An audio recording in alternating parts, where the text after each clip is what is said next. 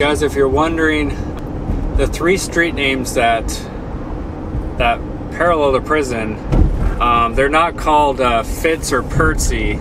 They're not called Fitz or Percy like in the TV show. They're called Woodruff and I'm not sure what the other street name is called, but anyway, they're not called Fitz or Percy like in the TV show. It's Woodruff and Collins is the street names, not Fitz or Percy like in the TV show.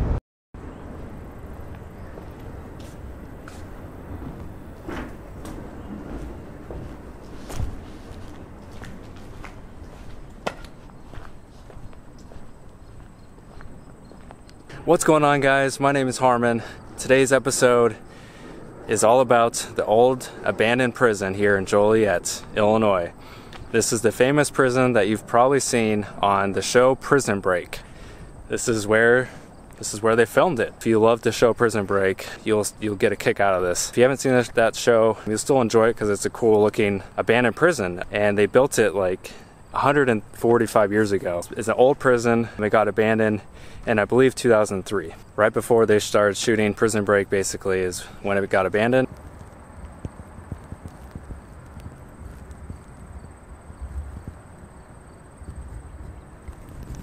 Again, they used it for the TV show Prison Break, but for the most part, the main majority chunk of filming was season 1 that they shot here. So it looks like the Blues Brothers was filmed here while this was an active prison. That is something I had no idea. So they filmed the Blues Brothers here while this was an active prison. That's amazing.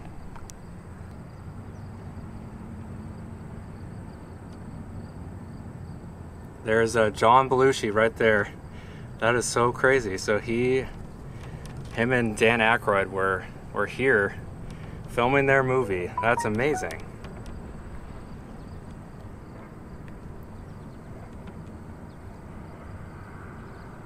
So the one cool thing about doing the self-guided tour here is obviously I can just go wherever I want, and I don't have a billion people getting in the way of the shot. Again, I'm doing my best to try to match up different shots with the TV show Prison Break. I want to try to make sure I get as much of the different areas as I can.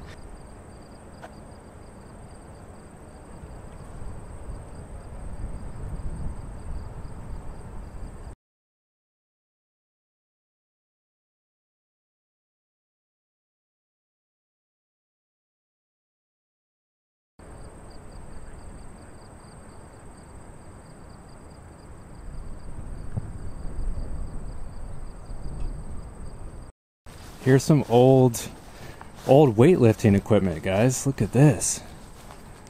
These are old.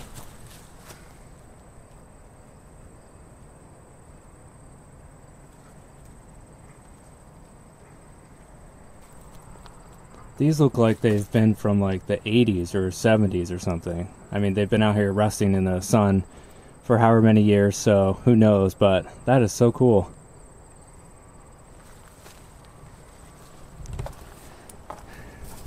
I'm guessing this is empty.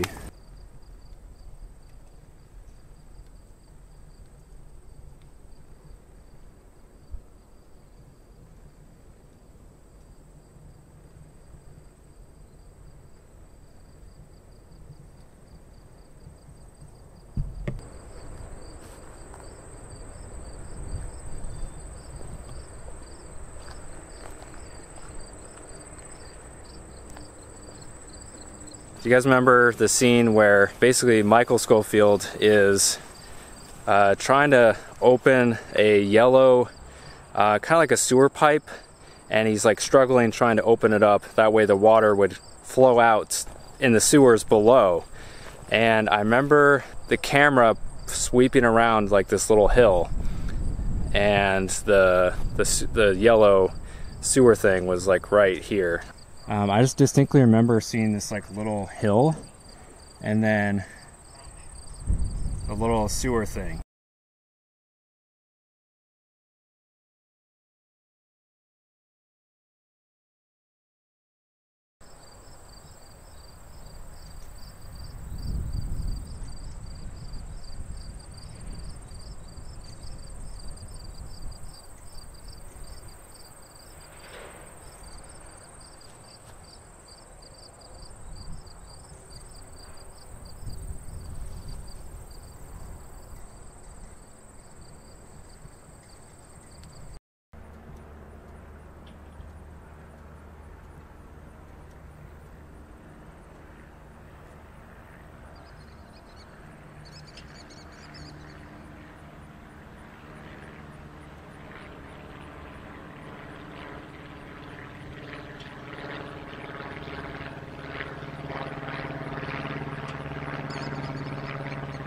So what's throwing me off, guys, is the fact that they basically tore down all the inner fences where, you know, the inmates would walk a certain way back to the cell houses, into the yard and so forth.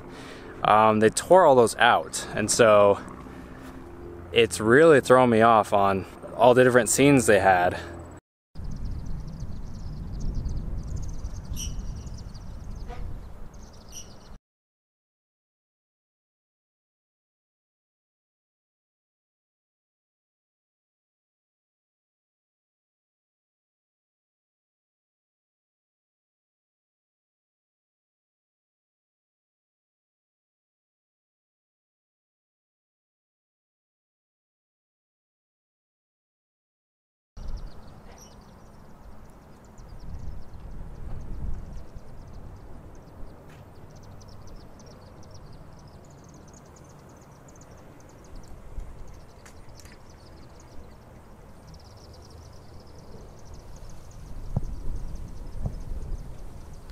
Alright guys, so of course in front of me, this is where the cells were. They had several different cell blocks.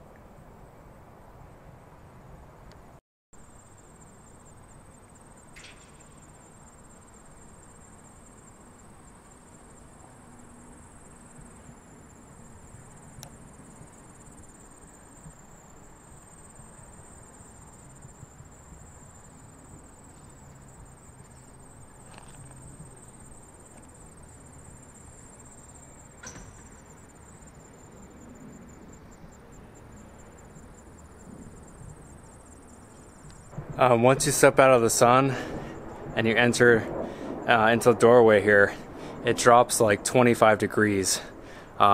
It's pretty hot out, as you can tell, and you get down in the cool areas, the shade, and it feels nice.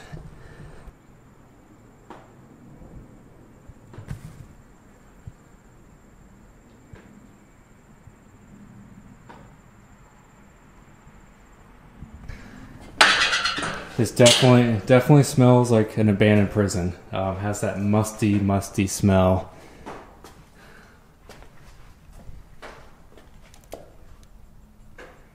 Here is one of the cell blocks. Again, I wish I could go actually inside, but unfortunately this is as good as we can get for now.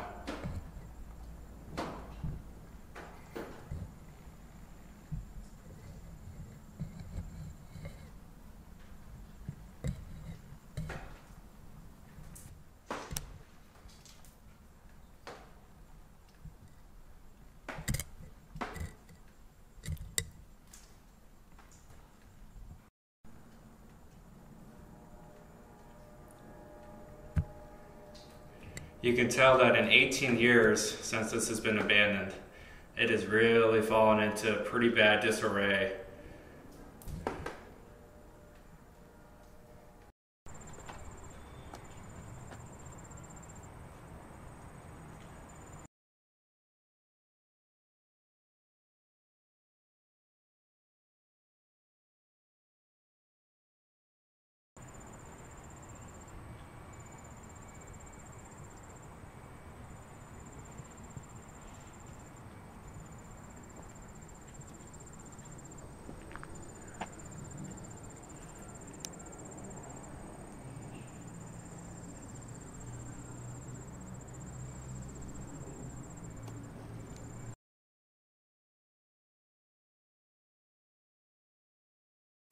There's only one scene that I can kind of picture, and it's when Michael Scofield first gets to prison. He's with his cellmates, Fernando Sucre, and he and Fernando are hanging out in the yard.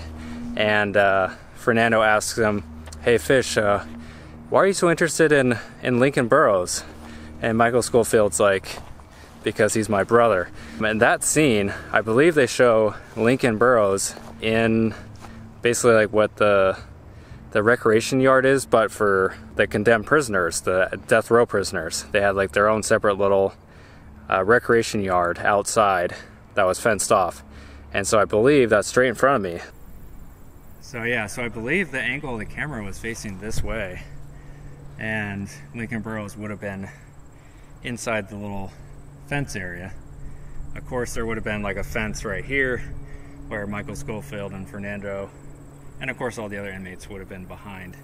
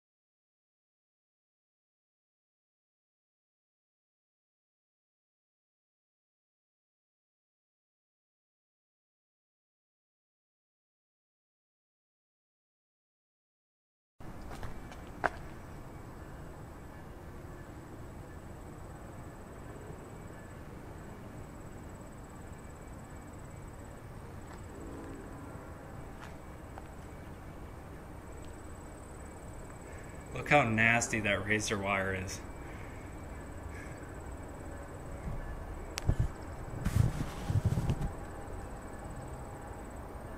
Does not look like something you want to get stabbed with.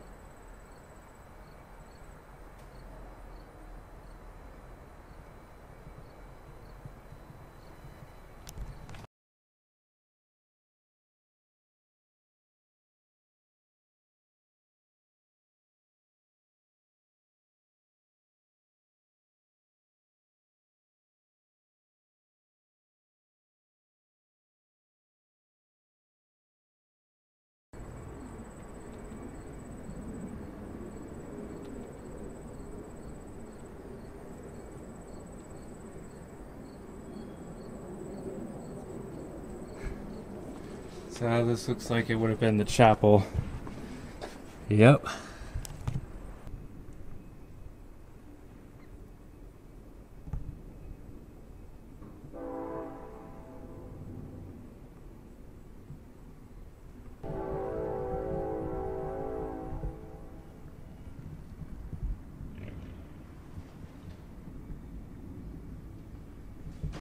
This would have been the baseball field. So that kind of helps put everything into perspective a little bit. The fence was basically right here. These are the poles for it. So that was the backstop. Okay, so the operating of the prison was basically 1858, correct. 1858, okay. Mm-hmm. And it closed, was it like early 2002? Correct, 2002. Okay. Mm-hmm. And then the shooting of Prison Break was, do you think, maybe 2003 or 4? I believe right, so after that up until about 2006, yes. Okay. Mm-hmm. Okay. And they did, you know, we can actually walk by the chapel. I'm sure you've even walked by it already. I know there was some scenes that were filmed in there. Just during some of our site restorations, we actually picked up some pieces of the scripts and everything that were left behind. Really? Some were in the chapel, cool. Some were in the admin. That's awesome, actually. Along with their dietary habits, so we know they enjoyed some local cuisine. So it's kind of fun. That is fun. We did do executions here once upon a time. Okay. And then the chair actually did move to Stateville permanently. Oh, did And it? then they continued on with the electrocutions until lethal injection. Again, I'm not quite sure of those dates.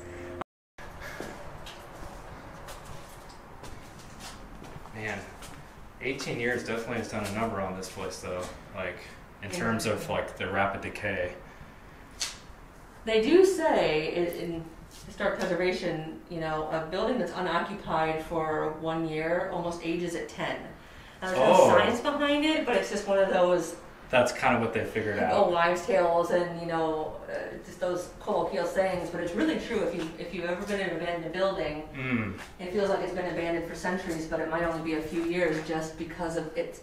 There's just something about the energy of like people actually being in a building. You know, it's heated, it's cooled.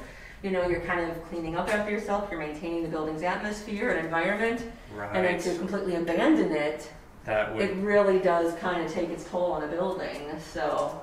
That's true. Plus, I'm sure, you know, constant maintaining a place and then all of a sudden you drop it and you don't, I'm sure it just kind of rapidly probably forces the issue, maybe.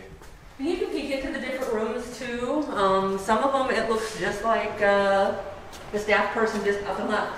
Oh, really? To one room where you can see all the X-ray machinery. Oh, no way. And there's still labeling on some of the cabinets and cupboards. That's actually pretty cool. And this is one where, while the graffiti abatement team has really done a wonderful job on the exterior, I want to say we've removed close to 1,000 tags and markings so far.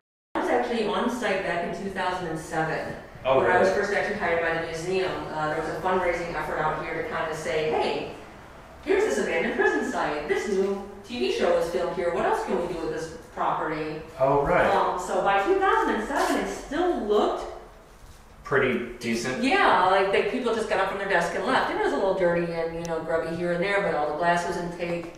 There was no graffiti. No, by the time we came back on property in 2011, it kind of looked like this. I mean, so literally even from 7 to 11, just those few short years, there was mass decay. Oh, gosh. So yeah, so just in that short period, and then of course from 11 to 17, right before we started getting being able to do tours out here, there was 3 attempts, arson attempts, so we lost a couple of buildings. One of them was that records building, which, as I said earlier, they shot that scene of him tunneling out to the floor. Oh, right, okay. And sadly, that was also delivered, as I said, the records building, so you can imagine there was actual records and paperwork and documentation in there that have sadly been lost. So like basically most everything from when the prison started to Correct. Wow. Whoa. And that's been featured on Ghost Adventures, I believe was the show. Some paranormal encounters with that machine in this room. So you can imagine some of the horrors that this building in general would have bear witness to. Yeah, I was gonna say there's probably been lots of terrible stuff, I'm sure. Yeah. Because right now this is like the general ward. So obviously your X-ray equipment here, you know, if you need a quick stitch, a bandage, maybe even to fix a broken limb or something, this would have been this floor. Yeah, I don't know why, but it's just cool seeing like these old the lights and stuff. Oh, definitely. And sadly, as I said, with the wear and tear, you know, things are starting to fall from ceilings, which is why, unfortunately, we don't go to the upper floors. Yeah, it's just way too unsafe. Yeah.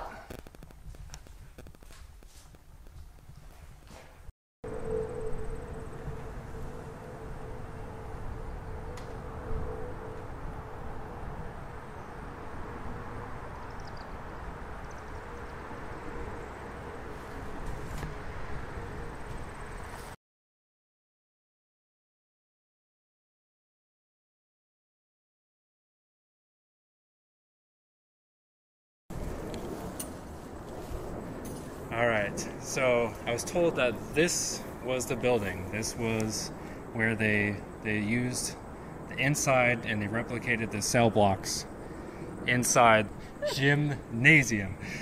Yeah, it's amazing. I would never have guessed they filmed that here. I thought, oh, they must have filmed it somewhere else.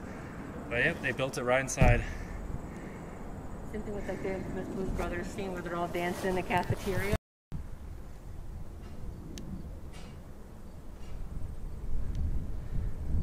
So somewhere in this building is where the the scene where they were trying to dig out, and they dug a hole into the floor, and I think the scene was like a guard's room, I believe, that they were digging in. And somewhere in this building is where that took place. They filmed that scene here.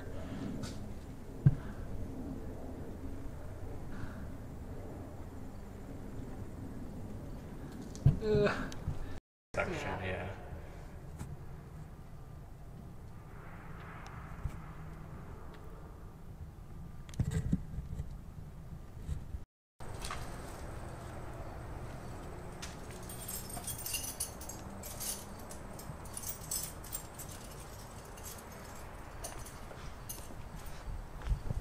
So segregation, but was it also death row, like where they kept them? Correct. So the whole first floor, yeah, originally was solitary confinement or seg. Okay. And just not only for the worst of the worst characters, but also people who were, broke the prison rules. So you didn't show up to work, you hurt another inmate, you're breaking the rules, you got thrown into, sometimes they call it the hole. Oh, right. We just call it segregation cells. And then when we did have the death penalty, the second row was then reserved for the death row inmates. So imagine, that's where you were housed. And then the building actually continued for another several feet. Oh, did it? And then there was a stairwell that actually led you down into the electrocution chamber. Oh, but was that all? That was all removed. I'm not quite sure. I want to say sometime in maybe they did a big remodel project in the late 50s, so it might have been removed during that time. Okay. But to your left that you were looking at, that actually is one of the original 1858 cells. Oh, so this? as I said, yep, they did a remodeled in the 1950s. Oh, wow. And they made the cells just a tad bit bigger, but if you can imagine that, I know, right? That's insane. 4 by 4 by 7, yeah, there's not much room at all. I mean, you think it's bad enough for one person to be in there? Imagine 2, if not 3 people in there. Oh my goodness. Was there did they have any toilet or sink back then, do you think? Oh, great story. And as I said, I'm sorry, it was 7 feet deep, 4 feet wide, 7 feet tall. I just want to make sure I get my numbers correct. Okay. No, so there was no plumbing until 1957. Oh. I vividly remember that date. 1957? 1957. So you only got to see 1 hour of light a day. Your rations were reduced. I believe it was 2 ounces of water and 2 slices of bread. You got barely fed anything. But as you can see, the cells are much larger. So I don't know what was better, to be starving in a larger cell or to be cramped in a tiny little cell too. Yeah. QR codes, it does have a view of what death row, the upper floor would have looked like. I mean, it looks exactly the same. The only thing is it has a domed roof on it, and or once upon a time there was a beautiful... Look like? Oh, is that the one with the chair? Yeah. We created an event last year. We do think that the original, I believe there was only 1 chair ever created, is at Stateville. Oh, it's still there. We do believe so. Okay. Gosh, that is a creepy looking chair though. Yeah, it was, as I said, we've seen a couple pictures. Okay. It's pretty accurate. Now this door is actually one of the original cell doors that would have been here. Oh, okay, this is the original door. Correct. One of the punishments and also in solitary was to be chained to your door. Oh. So imagine your arms are hooked probably close to your head or above your head through the chains there, and you're pretty much forced into standing position for several hours at a time. I mean, I agree with that. You can at least try. It might not be forgiven, but at least you tried to do your best to. Right. At least you gave it your best shot. Well, that's cool. I'm glad that you tried to kind of keep it safe and preserved there. Yeah. And when they did, we probably will. Now, in the show, I don't remember there being so many little buildings inside the complex. When you see the show, it looks like it's just a huge open yard, and then the cell blocks. And so a lot of these little buildings are just, I think they're throwing me off. Back when this prison was up and running, this whole complex was its own mini city. They had, as you can see in front of me, they had their own fire department. They had their own water tower behind this. I think they grew their own vegetables and some food. So they really tried to kind of self-sustain themselves here at the prison. So it's cool to see there's like outlines on the wall, and the outlines, of course, if you don't know, is like to make sure that each piece of equipment is put back every single day. As you can see, there's like, you know, different tools, and they have the outlines. So that way, when when all the guys were done working for the day, they would put all the tools back, and the officers would make sure that all the tools were put back where they should be. So I guess the fire department here started around 1893, it says up there. And looks like it eventually kind of dissolved and they stopped using it as a fire department. But then they turned it into like a storehouse, and then even eventually like an area where they could do different programs, like different school programs.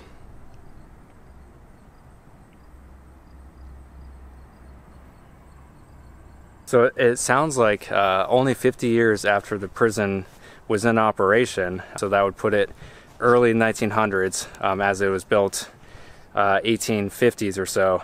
They already were seeing signs of deterioration, of tuberculosis spreading rampant through here.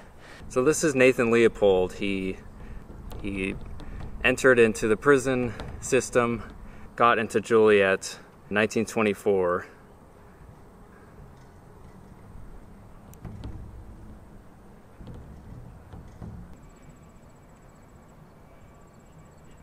So next to me is the boiler room / powerhouse. So this building inside is where it basically powered the entire prison. I'm assuming running water and all that kind of stuff, all of it was powered through this building here, and basically the center of the compound.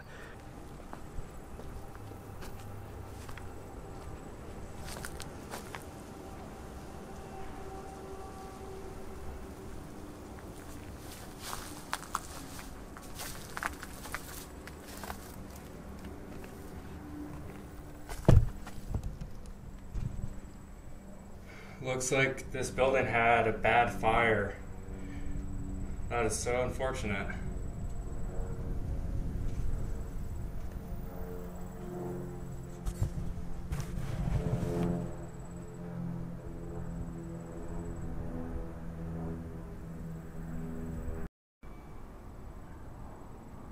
It looks like a potential arson or something.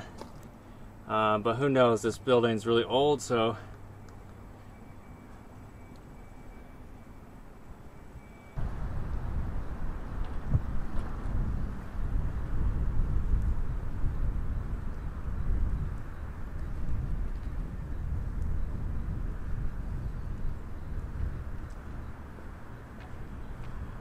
the architecture alone, I think, makes this place a top abandoned prison in the United States.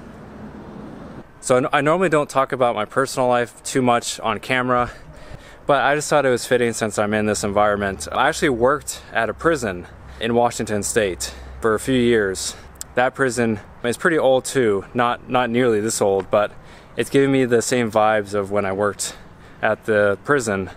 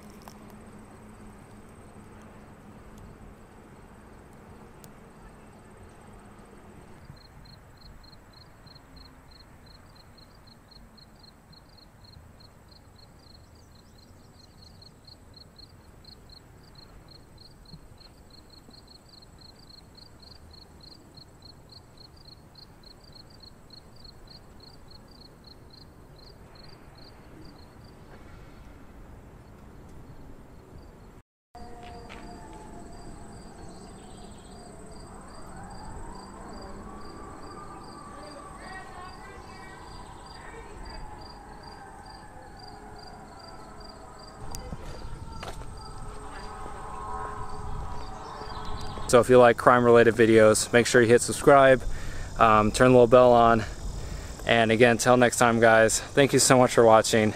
My name's Harmon. I'll see you on the next one.